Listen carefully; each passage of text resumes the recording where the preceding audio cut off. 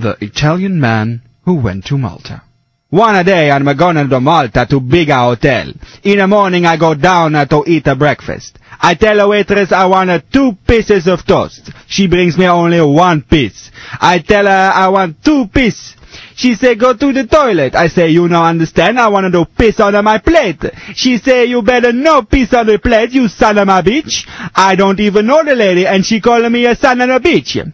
Later, I go to eat at a bigger restaurant. The waitress brings me a spoon and a knife, but no fork.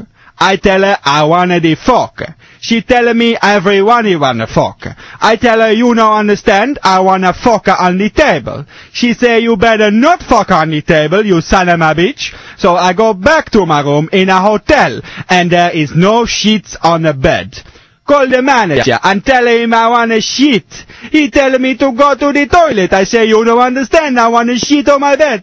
He say you better not shit on my bed, you son of a bitch. I go to the checkout and the man at the desk say peace on you. I say peace on you too, you son of a bitch. I'm going back to Italia.